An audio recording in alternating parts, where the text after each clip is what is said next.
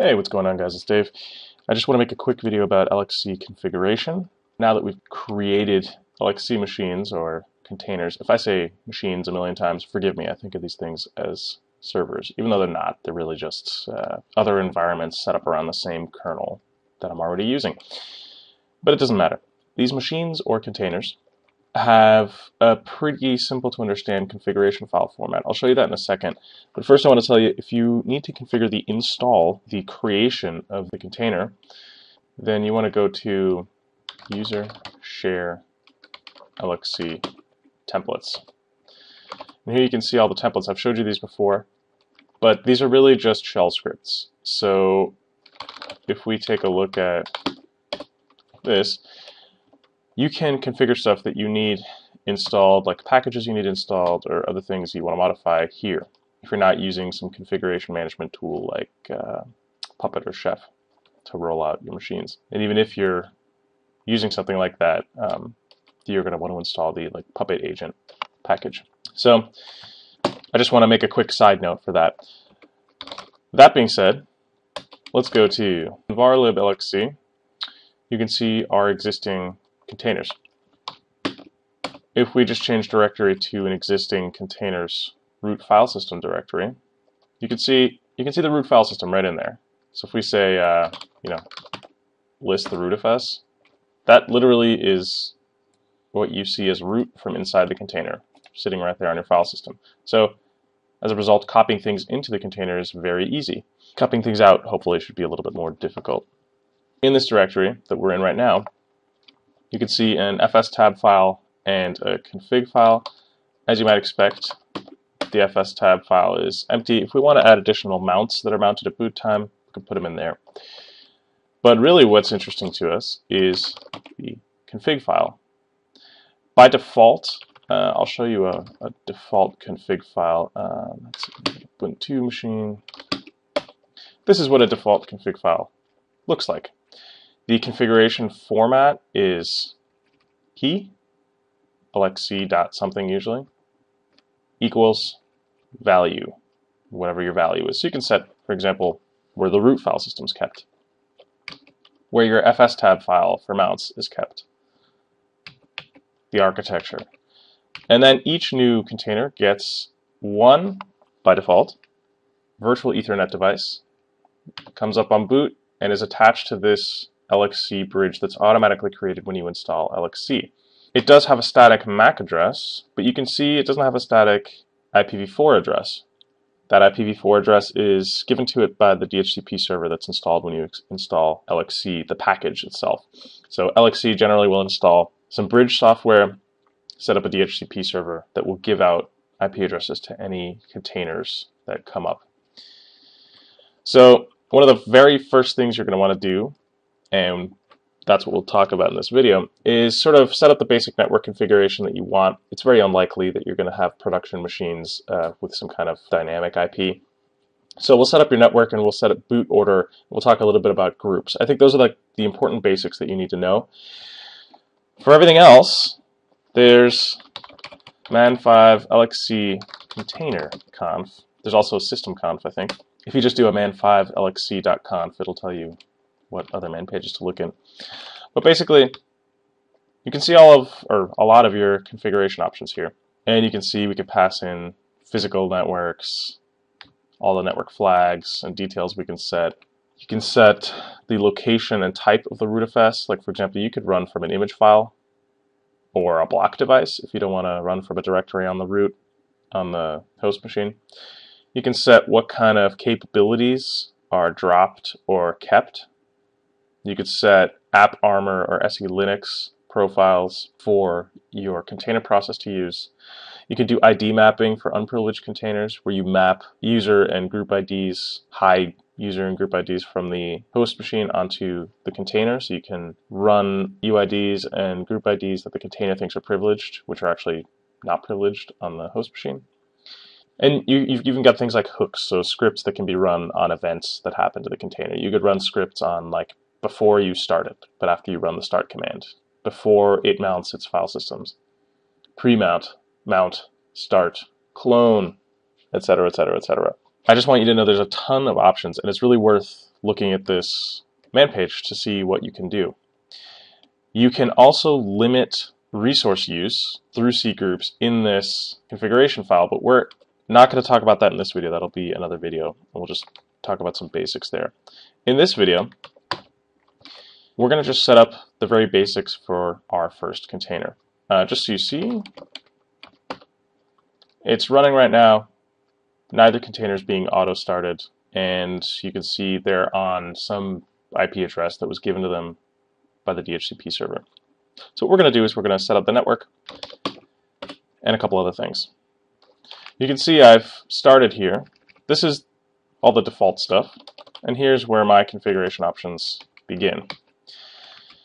I'm going to set a static IPv4 address, and you do that using CIDR notation. So you give the address. This is the same network, just a different IP. I'm going to start numbering these at 100. And it's a /24, so these are the host bits here. Separated with a space, I've got the broadcast address here. And I'm going to say gateway instead of giving the address of the bridge. I'm going to say auto. And auto means just use the bridge's IP as your gateway. And that should be fine. We also want to automatically start this machine. So when we boot our host machine, we want this container to start as well. And we're going to pretend that this is some kind of infrastructure service on this machine. So we want other machines to wait for this thing to boot and start its services before they boot, because we're going to assume that other machines, other containers, depend on this container for some service. So we're going to say after you start it, please delay by 15 seconds. And since this is important, we're going to set the start order and say 10. The higher this number is, the higher the priority it has in the order. So if I set this another container to 100, the 100 will boot first, then the 99, then the 98 if there is one. You can of course have gaps in this, it's fine. So we'll set this as 10, and I've only got a couple other machines that don't have any orders set, so they'll automatically come behind this. We can also set a group. Now this is a little bit tricky because this sounds like a really, really convenient thing, and it is, but it comes with a caveat, and that is once you set one or more groups, you can set more than one with a comma. Once you set one or more groups, this start auto option is ignored. So this will not automatically start unless you run auto start all or LXC start -G and then the group name. So DNS or infrastructure. So again, once you set a group, auto start is ignored until you run it manually as a command. So this thing won't jump up at boot of your host machine anymore. So we're going to unset that. But that's good because you can start an entire group of machines at once. So if you've got, let's say, a couple different machines running infrastructure services, you can start them all at once, and that way you can kind of start them in waves. And inside of these groups, this order thing will still hold. So I'm going to do a delay of 15 seconds. It might be a bit much because containers usually start a lot faster than that, but I want you to be able to see how this thing comes up. Now there's one thing we have to edit before we start this thing. So we're going to write this config file, and you can see everything's still the same. We haven't rebooted any of these machines, so on the next reboot these containers will pick up the new configuration, although it's already picking up that it's set for auto start. We're going to set the second machine for auto start as well. LXC start auto 1. Good enough. You can see that picks that up too. And then what we'll do is we need to get into the first machine. So we'll do an LXC attach my first container, because we're changing network settings on a machine that's already running and that has some config files that we need to change. This mystified me for the first couple minutes. etc network interfaces. This is the problem. If you start this, matter of fact, I'll show you. If you start this machine now with the new network configuration, it still has ETH0 pulling down a DHCP address from the DHCP server, in addition to us setting a static IP in the configuration file outside the container. If we restart this thing now,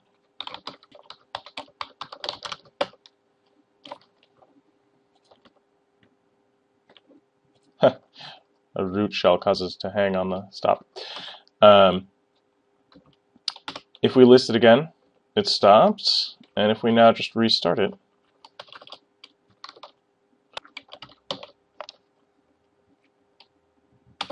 you can see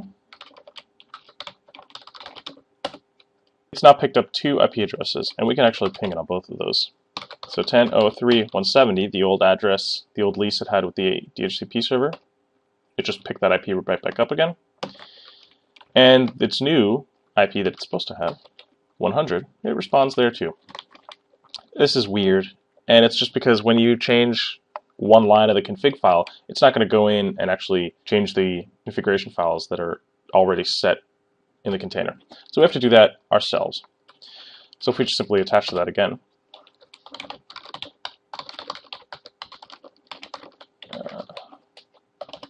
nano, we're going to comment this out. So ETH0 will still come up, but it's not going to go looking for DHCP. We're going to save this, so we're commenting that line out, saving, and we could reload the interface, but I'm just going to power off, because what I want to do is show you the boot process. Okay, so both containers are stopped now. If I do LXC auto start with an L, it just shows me what would be affected. So that's a really good way. If you've got a complex boot sequence that you want, you can run it with the -L command, and auto start will just list what would happen without doing anything. You can see my first container will start. There'll be a delay of 15 seconds. Then Ubuntu will start. So if we run, let's go back out and just say LXC auto start all. Are you ready for this? Gonna have to be quick. Fancy list. The first one's running, the countdown is going, and the other one's still stopped. Countdown's still going. So the first one has its 1 IP, you can see. It's no longer looking for DHCP. Bam. Now the second one started, and it should have an IP momentarily. There it is. So there you go. So that's how we did it. We set the order and the delay. My first container has a higher boot priority, so the order is a higher number, or any number takes precedence over order that isn't set. And it's got a delay of 15 seconds afterwards. So our second container will simply wait, then boot itself normally. Does that make sense? I think that about covers it for basic configuration. Again, if you just do man5 lxc.config or lxc.container.config, you will see a whole slew of options that you have at your disposal. In the next video, we'll take a look at resource management, basic resource management, so you can, for example, manage how much memory your containers are allowed to use. That way you can keep your host machine from grinding to a halt, or one container from stealing resources from other containers. If this is helpful, give a like, subscribe for more. If you're interested in LXC at all, I think this is like a hugely important upcoming technology in Linux, and it's going to replace a lot of what's already there because of how deeply integrated it is, the kernel and some of the kernel's new features. See you in the next video.